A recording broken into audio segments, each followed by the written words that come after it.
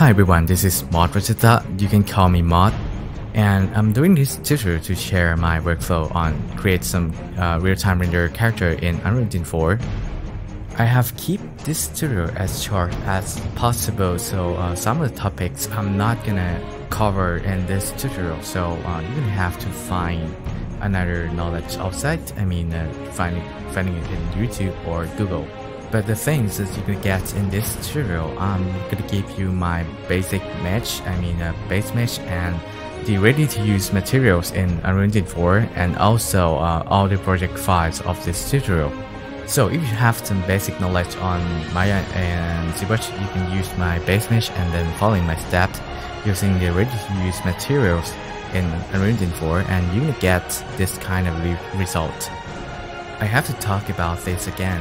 This tutorial is not a full learning tutorial.